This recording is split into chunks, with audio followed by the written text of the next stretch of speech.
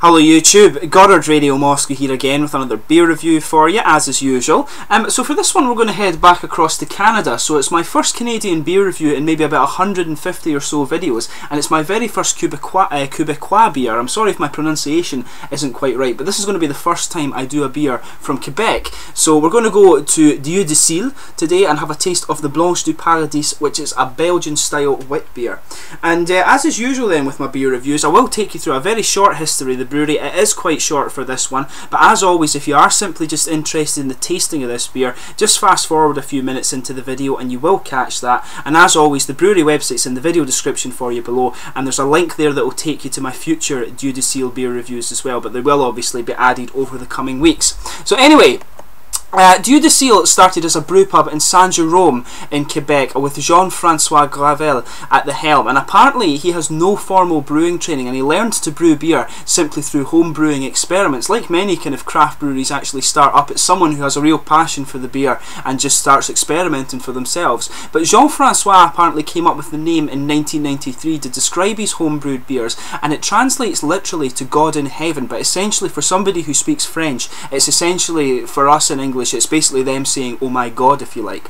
But apparently there's a certain boldness in the name of this brewery because the Quebecois culture was dominated for a long time by the clergy, sort of religious organisations and things like that, and a traditional Belgian style brewing. And in Canada recently they're sort of getting the fix that every other kind of country is getting these days with this sort of American craft brewing renaissance. These guys sort of brew in the more American style where they take classic beers and sort of experiment with them a little bit. So this is pretty much, it's kind of an American style brewery in that sense, I guess you could say. But the craft beer scene has really been expanding in Canada over the past few years, and Quebec has been performing very well in this area. But since Dieu du Ciel opened in 1998, they've brewed a large assortment of over 70 different beers, and their first brew pub is actually in Montreal, and it has 15 beers on tap at any one time. And apparently there's also an apartment above the brew pub that visitors can rent and stay in, and now there is actually also a second brew pub at the brewery, at the actual brewery in Saint-Jérôme as well. And at the moment they actually have a range of 22 different bottled beers. So that's your brief history of the Dieu du Ciel brewery. So we'll get on to the tasting of this guy now. Actually, I'll just bring up the camera and let you have a little look at the artwork on this beer. These guys have a very distinctive style of artwork. It's almost kind of like this sort of, it's a sort of a modern take on these old style kind of French and Belgian paintings, if you like. So you can see the nice blonde woman in there. I guess it's just kind of referring to the fact that it's a wit beer, who's, if you look at her, she is quite pale, but it's a really nice artwork on this one. I'm going to see if I can steam the label off this guy and put it in a scrapbook or something. I'm going to start doing that with my beers to keep the label. And this is the standard Dieu du Ciel bottle cap. You can see the angel with the sort of trumpet in its mouth there. But this guy is a 5.5% sort of Belgian style wit beer, or white, it says bière blanche. So yeah, I guess you would just say it's a kind of wheat beer, if you like, and it's a wheat beer brewed with spices. Apparently this guy was first introduced in May 1999, and it's brewed with coriander seeds and curacao orange peel. So let's get this guy open and we'll get on with the tasting here. Should be a really interesting beer for us to try, and as I say to you, I do have another 4 of these beers to review for you over the next little while. Oh, that didn't quite work out as I was hoping. So as you can see, oh, it's a twist off cap, that's why it didn't work. Okay, so this should be a really interesting one for us to review. This is one I actually picked up in Brewdog, the Brewdog bar in Aberdeen. So Brewdog are really kind of promoting this brewery, and they do seem to be very well rated on Rate Beer and Beer Advocate and things like that. So I'm sure we will start seeing them a bit more commonly throughout Scotland and things. Obviously if Brewdog are their importer, you will see them kind of expanding throughout the place now. But I'll just bring up the light and let you have a proper little look at this beer. It's a very kind of hazy, bright yellowy golden colour. Actually, it's got a finger of a frothy white head on it there. Really, really nice looking beer. You can just get an idea of the colour of this guy here. Just a little bit of carbonation actually going up to the bottom of the head there, but overall it looks, I think this will be quite a smooth beer, but I might have been proved wrong with that before when I've said that, and the head is actually just declining a little bit into the glass. So let's give it a shuggle and see how we get on here. It smells very typical of the style, I'll say that. So you've got a nice kind of wheat, sort of sweet bready yeast in there actually. You've got a little bit of the kind of typical banana and clove that you would expect from this sort of style of beer. It's actually quite an intense aroma actually. It's got a nice kind of sharp citric lemon and orange to it, but obviously it's brewed with sort of curacao orange peels and stuff like that. So it should be, that's what you would expect. It actually does have quite an intense aroma to it, this one. And I've never tried this beer actually. I did try the one of the beers that they brewed. It was a Japanese collaboration, a brown ale. I tried that on Tap In Brewdog and it was beautiful. So I've never tried this one before though. But it's a very intense aroma, like I say, a nice sharp citric orangey lemon character coming out of this one. You've got the nice kind of typical sweet bready Belgian yeast underlying in there, and you can pick up the coriander and clove leaf in there. It's actually it's a really nice aroma in this one actually. But let's give it a taste and see how we get on here. So this is my very first beer from Dieu du Ciel in Saint-Jérôme in Quebec in Canada.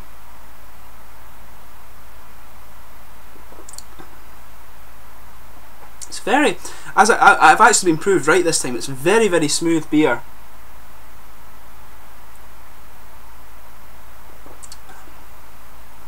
But yeah, at the front of the tongue at the start of this one, you're getting a lot of nice sharp lemon and orangey citric flavours. It kind of sits there just right at the front of the tongue. Around the edge you're starting to just get a little bit of that nice kind of soft wheat. And the yeasty character is actually, the sweet yeast is coming out in the aftertaste as well actually. It's not too spicy, this beer actually.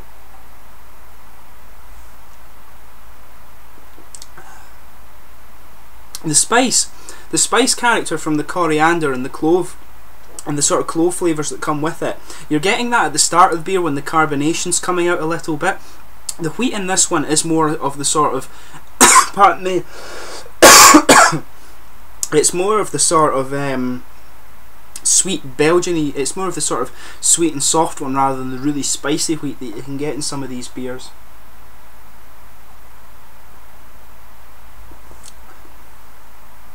I think there's a little sort of floral character in this one as well. After you've given it a taste, you're just getting this sort of little floral character that's coming out, just really on the edges of the tongue actually, but right at the edges towards the back of the palate.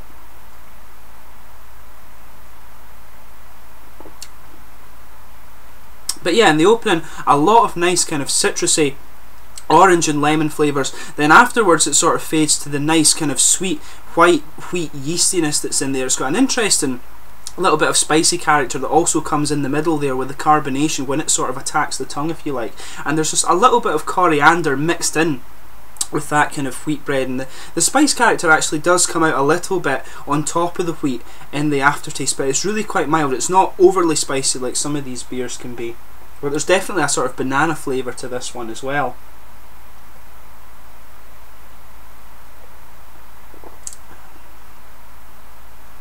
But yeah, you just get a little bit of that kind of citricy fruit moving towards the front of the tongue as well there. But there's a little bit of floral character in there, definitely, I would say. The aftertaste is just a little bit of the kind of citricy oranges at the front and just that nice kind of soft wheat at the back, sort of left and right side of the tongue. It really actually is quite a nicely balanced one.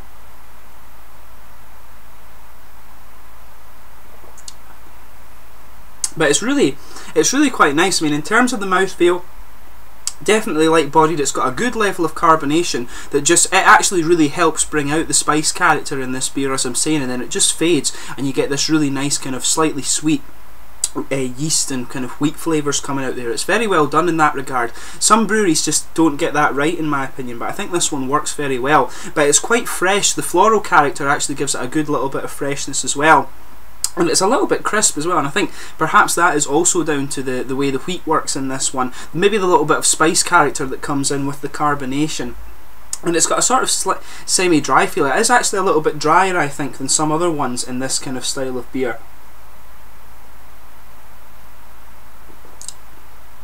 Yeah, I would say that you just get a little bit of dry character after the carbonation sort of fades out on this one, and that kind of just helps the sort of wheaty flavour kind of expand over the palate a little bit.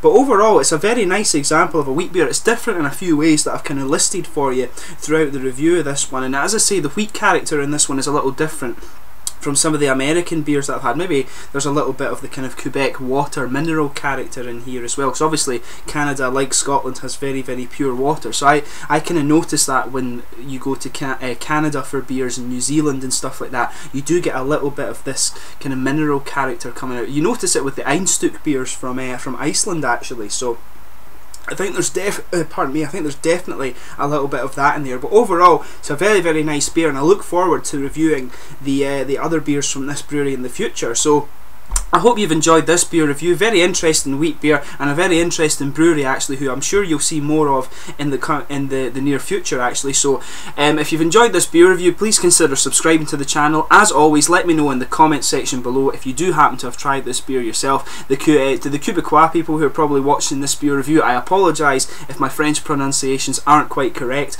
I'll try and work on that next time if you leave your comments and let me know. But as always, please like, subscribe, share. I hope you've enjoyed this beer review. You've been watching Goddard Radio Moscow. There's another 4 Dieu du Ciel beers to come for you, so subscribe to the channel and I will catch you soon with those. Cheers.